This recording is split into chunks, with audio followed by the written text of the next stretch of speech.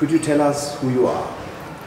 Yeah, I am Professor Petrescu from the Polytechnic University of Bucharest. I work for the Department of Computer Science. I've been working since 1969, so a lot of years. What can I tell you about this project? I entered into this project because I feel it is very challenging, and from the information technology and communication point of view is very well suited to our needs and of course to our infrastructure. I can mention, for instance, that the bandwidth of most of the places in not only in Bucharest but in the whole country is one of the best speed in terms of speed and coverage. In Europe? In the world. In the world? In the world. The speed is considered to be the second in the world after the United States. We have fiber optics. We have, of course, wireless connection. In terms of smartphones and GPRS, there are three major providers. One is probably the biggest is Vodafone, you've heard of it, Orange, and Cosmote, which is a Greek company connected to the Romanian company Rom Telecom. And in terms of subscription, the number of subscription in these three companies is more than the population of Romania itself. So you have many smartphones in Romania, they are widespread? I think so, I think so. And probably in the market the best represented is Android operating system right now.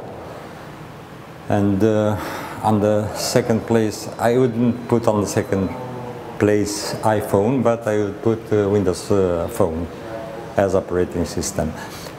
We have to think in terms of our project, which will be the best or the first solution to probably the Android solution.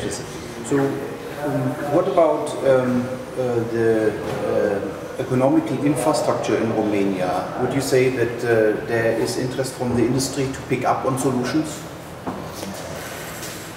The economic infrastructure, meaning IT companies and things like that?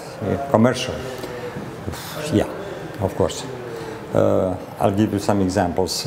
We have Oracle that has a technical support for the whole Europe established in Bucharest.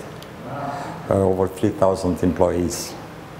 We have IBM, we have Microsoft, we have Intel that develops with almost 500 researchers and developers. They develop software for the Intel microprocessor, which says something. Among the companies that would be interested about our project would be probably Oracle and IBM, and we have very good connections with them. Do you think that the patients will be able to manage the new technology? Do you think they will be able to deal with that? Meaning regular people. If we, users, let's say users of our applications, right? If we start from the bottom, from the needs and from the psychological, let's say, framework of our users, then it will be a success. If we think only as engineers or researchers or scientists, it will be a failure. So we have to be in touch with the lowest level. That's why I propose that the interaction between the smartphone and the user should be even by voice messages and answers, interactions, not by image and buttons, push this button. Think, I am sick, I'm bored, I may have some depression, as we said before. Okay, let's encourage him with some music, some messages, okay. Excellent. And I think will have a success.